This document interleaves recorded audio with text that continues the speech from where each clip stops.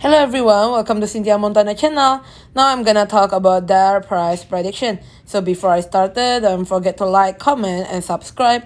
I'm not a financial advisor. I'm just gonna give you some prediction using a technical analysis. We're gonna start with the Dar per USDT pair here.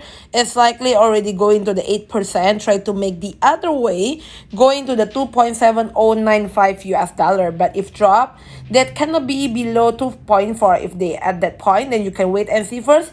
And entry on the dip on the purple one side 2.136 US dollar. There is a stochastic natural position, not overbought, not oversold. For the Bollinger Band here also, already having a little bit red bar here, but try still having opportunity to break it up with a big volume. Right, from the 4-hour chart, we're gonna go to the daily chart. Basically, on the daily chart here, already 3 bars, already 3 days going up. Push it already to the upper band, but still far away to close the red bar here, slightly above 3.7. Right, for the moving average also already having a cross between the moving average 7 and moving average 25, slightly on the 2.25 until 2.29. So if they break the point, the next move is 1.8. Thank you everyone for watching this video. Don't forget to like, comment, and subscribe. If you have any requests, just let me know. Put your comment.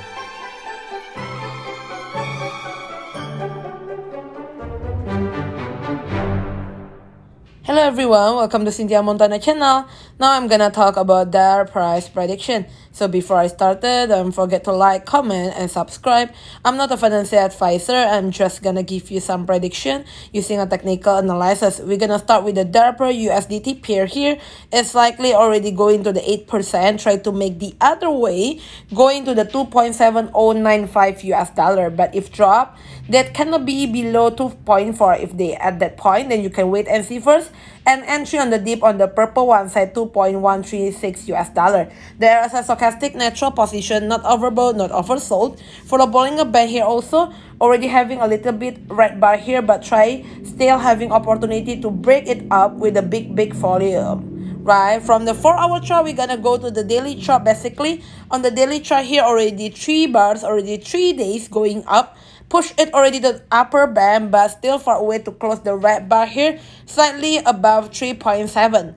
Right, for the moving average also already having a cross between the moving average 7 and moving average 25, slightly on the 2.25 until 2.29. So if they break the point, the next move is 1.8. Thank you everyone for watching this video.